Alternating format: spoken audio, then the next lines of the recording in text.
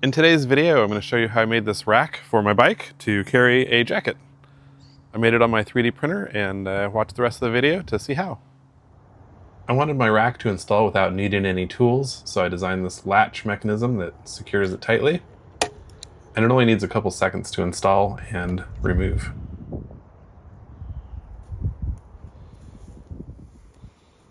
There are two latches that clamp the rack onto the seat post.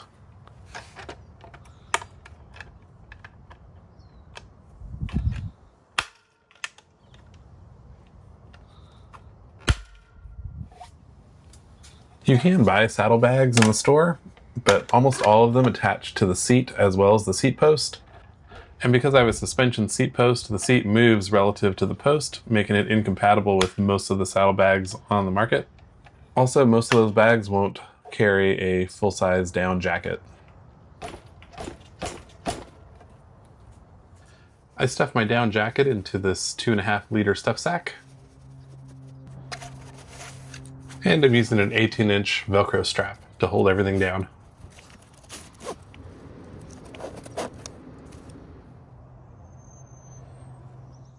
For the interior dimensions, the longest point is 25 centimeters, and the width and height are 11 centimeters, and that adds up to about 3 liters of capacity.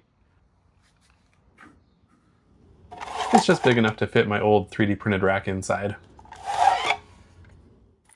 I used Fusion 360 to design this model.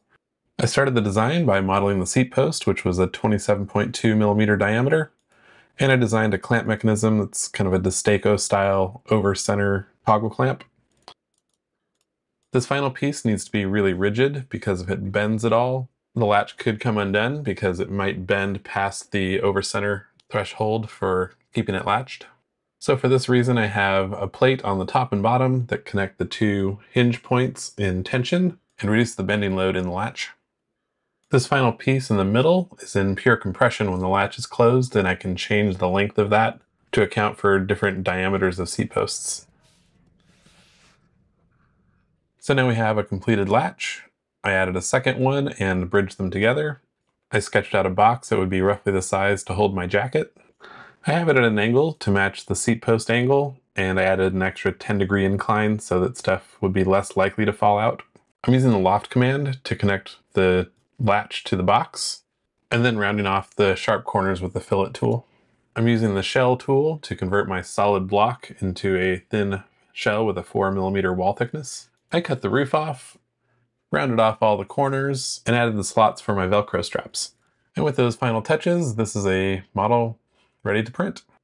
I wanted to show you that compression piece again because that's what you'll adjust to make the fit tighter or looser around your seat post. This is the orientation that I printed the part.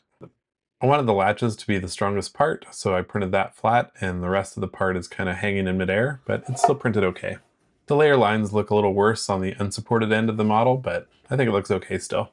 I used tree supports to support printing the hinge, but the slots for the Velcro straps didn't need tree supports because they're printed at an angle.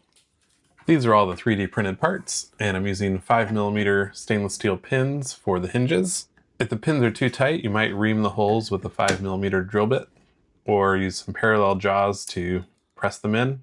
If the fit's too tight, the model might crack, so you just need it tight enough so the pins don't fall out. This is the first rack that I made. I made it on the A1 Mini, so this is the largest rack I could fit on that small bed size. And I really didn't like having to use a tool to remove all the screws. The new rack is larger and goes on in a snap.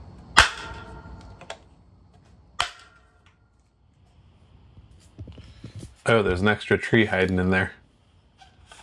Factoring the risks of having this thing break and potentially causing an accident, I printed this extra thick with 6 wall loops. It's pretty much printed completely solid.